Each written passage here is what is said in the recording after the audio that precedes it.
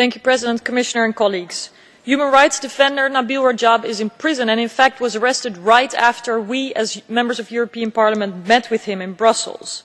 The general human rights situation in Bahrain remains dire. Thousands are in arbitrary arrest, citizenships are taken away from people and the tensions have been going on for years.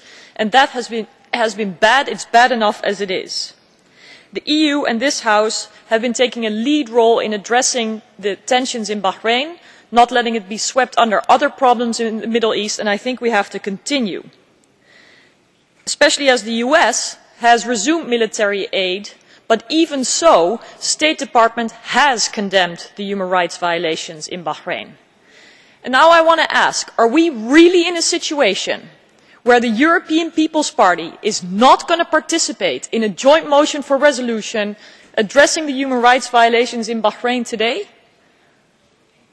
I can hardly believe it, and I urge them to think again of what impact this will have for real people on the ground in Bahrain. And I urge you all, and this is very serious, to reconsider your position and to support an unequivocal condemnation of human rights wherever they are violated, even if it's by Gulf states that indeed are partners to EU member states.